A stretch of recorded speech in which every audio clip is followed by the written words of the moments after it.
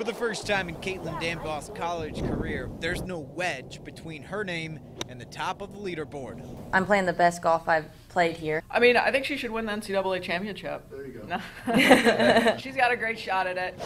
The Pinewood Prep alum chose the right tee time to play her best golf of the year. Katelyn took home first place in the Baton Rouge Regional, matching the program's lowest 54-hole total. But there's no time to reflect, with Katelyn and the Gamecocks playing in the NCAA championships starting Friday.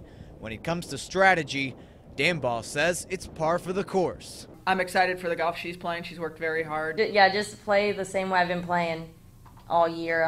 You know, I haven't really been worried about any results or what I'm scoring or what I'm shooting or anything like that. My expectations of hers, again, just to go out there one shot at a time, play the game she knows how to play and not get caught up in all the other stuff. Getting so close she can see it, Katelyn doesn't need to raise the bar to achieve her dream of becoming an NCAA champion. You know, I'd say we're a little bit of the underdogs more so this year than we have the last couple of years, and I think that takes some pressure off. Yeah, I'm just going to go out there and just try to have fun and just play golf.